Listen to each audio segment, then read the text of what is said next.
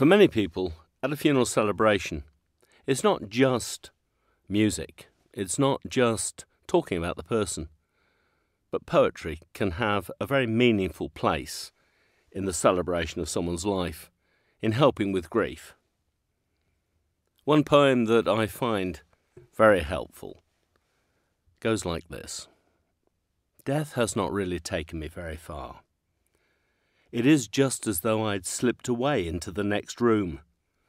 And I am I, and you are you, and whatever we were to each other, that we are still.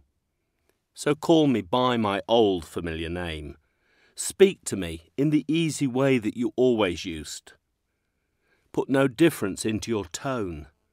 Wear no forced air of solemnity or sorrow, but laugh as we always laughed at those little jokes we always enjoyed together.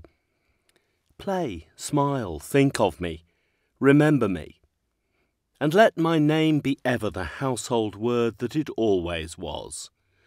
Let it be spoken without effort, without the ghost of a shadow in it, because life means all that it ever meant.